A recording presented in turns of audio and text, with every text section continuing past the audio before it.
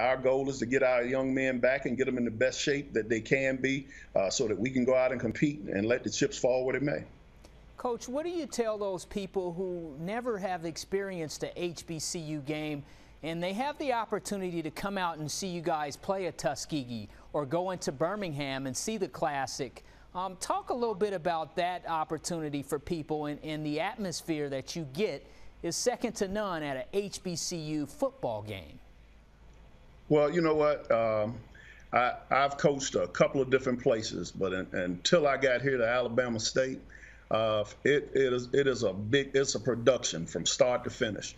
You talking about from your Stingettes coming in, taking over the stadium, the band coming in, sounding off, our fans arriving Thursday, most of them, and tailgating all Friday night through Saturday for the game.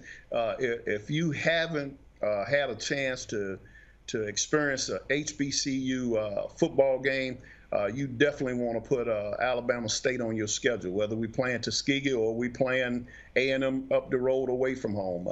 Those two games alone, it carries a lot of bragging rights for the state. And people, if they don't know anything else, they know that last Saturday in October is that Magic City Classic, and then they know Labor Day is going to be a dog fight between us and Tuskegee.